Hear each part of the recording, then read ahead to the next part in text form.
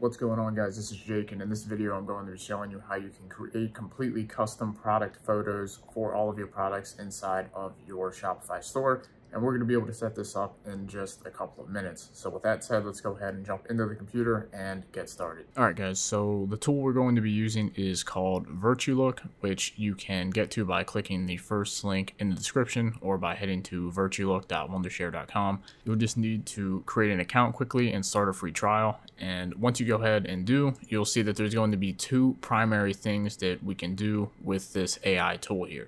So the first one here is try-on generation. So this is going to be beneficial if you have an apparel store here.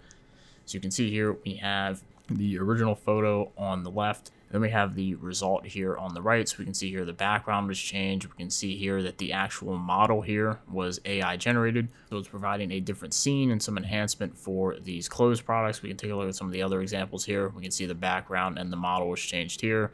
We can see it was changed here in this case as well. We can see in this case, the original photo was a mannequin and it was edited over here to be an actual human model instead of a mannequin. So we can see that's something else you can do as well. And we have another example right here. And the other thing we can do here is actually edit the backgrounds of our product photos. So if you're selling other types of products that aren't apparel, you can have the background edited here. So we can take a look at some examples. We have this handbag here with a blank background essentially that has been edited into this more eye-catching background here. We have this background which has been adjusted from this over here to this right here, which is a little bit more flashy. We have this couch that was sitting here with essentially a blank canvas, and it was edited over here to where it is now sitting in a living room. So in this final picture here, we can see it's a little bit more in its natural setting.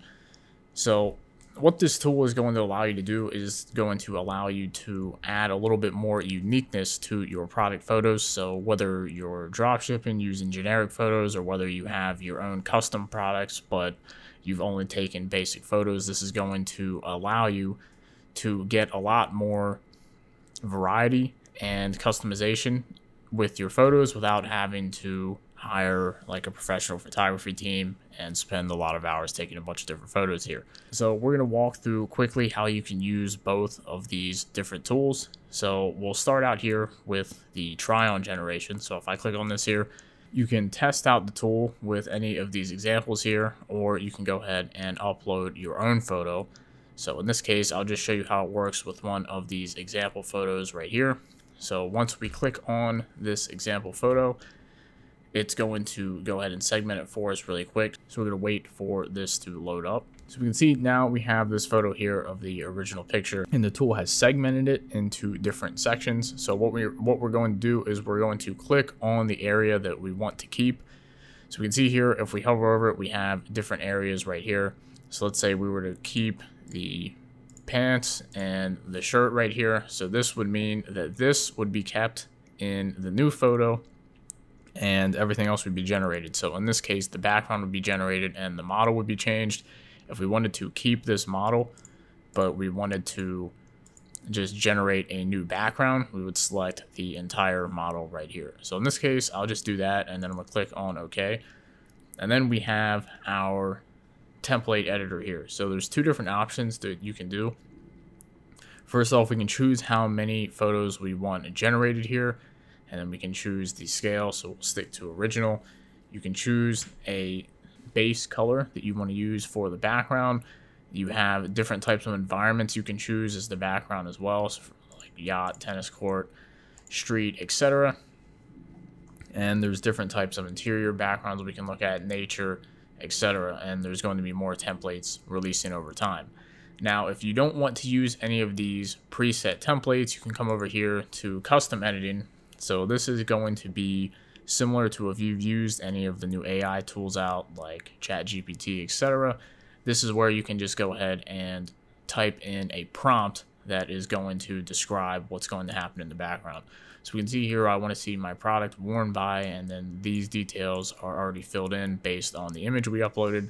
And then you could just type in an input prompt here. So in this example, I'm going to just go ahead and go with a template here, and I'm going to scroll down. I'm going to go ahead and choose a street as the urban background. and I'm just going to click on generate. So once they've generated, you can go ahead and go through and look through the different ones to see which ones you like the best. We can see here that we changed the background from a blank background to a city backdrop here, and we have these 4 different ones to choose from, and we could go ahead and generate more if we wanted to as well. And with these types of AI tools, a lot of times you're going to be doing a decent amount of trial and error to normally find and come up with the exact one that you want. And you can also use the custom input prompt here if you want as well. Now, when it comes to using the custom prompt, you're going to have a pretty good idea of what you want already going into it. So one tip for getting ideas for what to actually put in here is you can look up other stores or other products or other brands that are selling similar products to you, and you can try and see what they are using for their product photos, and then you can try and implement similar backdrops and aesthetics for your product photos. And if you find one here that you like, you could just come down here and click on download and then use that photo. So that's how we can use the trial and generation. Now let's take a look at product photo generation here. So in this example, instead of using a demo one, I'll upload my own. So I'm going to upload a picture here and we're going to wait for it to load in. So in this case, we're going to be using this example sunscreen product here. So we can see this sunscreen here is on a blank background, and what I want to do is actually give it a background. So I'm going to select the sunscreen products right here and click OK.